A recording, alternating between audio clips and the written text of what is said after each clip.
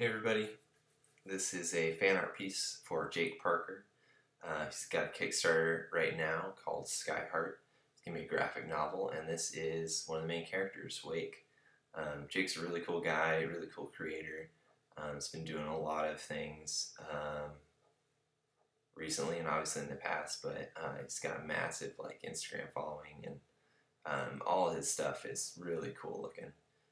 So I backed this project. I'm excited for it to happen, and I really hope you guys can get behind him in that Kickstarter, because I think he's going to really make a great product and story. So yeah, I wanted to show some love to him and that project.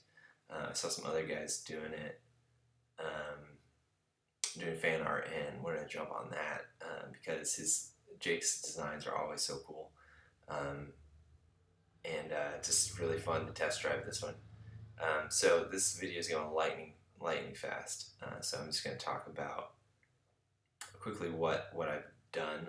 This is different than my other videos, which are really long, and they're just different segments of my process of working. So this is definitely different, and I think a lot more fun, maybe a little more insightful, just to see it all from start to finish. But as you can see, I've traced my image onto the Arches illustration board using graphite paper. Oh man, graphite paper saves my butt all the time. Not obviously because I can't draw bigger, but it's just so much faster and so much easier to sketch something out. 10 to 1, we usually like the sketch a lot better than if we were to kind of just draw it larger. At least I do, because you kind of get that really nice loose quality of a sketch, and you just blow it up in Photoshop and put it in InDesign as how big you want it, and print it out and trace it on that graphite paper using a ballpoint pen. So that's what I did, and I usually do that when working on an illustration board. Also because you don't want lines embedded in your substrate when you're painting. At least I don't for this process. So that's why I use it, and I encourage you guys to use it if you want to blow up an image larger and you're looking for an easy way to do it. So then I moved on to color pencils, and then I did a global wash of that orange to unify the colors, and then went back in with color pencils on top of that once it's dried, and then moved on to the more specific painting washes. And I don't know if I think I did do that with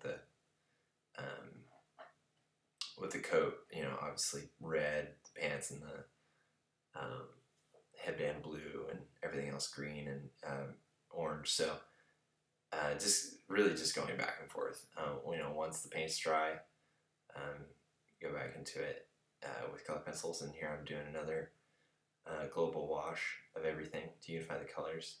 And that's this is the second global wash is always really exciting once that's dry, because you've got kind of a level playing field. All the colors are kind of harmonized, and you're able to really pick out and distinguish what you want to push back, using darks or lights, kind of basically value decisions now, which are, to me, a lot more fun than color decisions. I mean, I love color, but it's just sometimes very hard to just think about which colors you want for certain areas.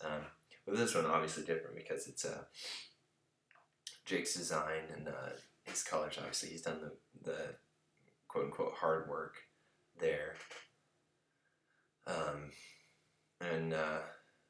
yeah. So that was that was fun to kind of test drive his designs, and all his designs are really awesome. Really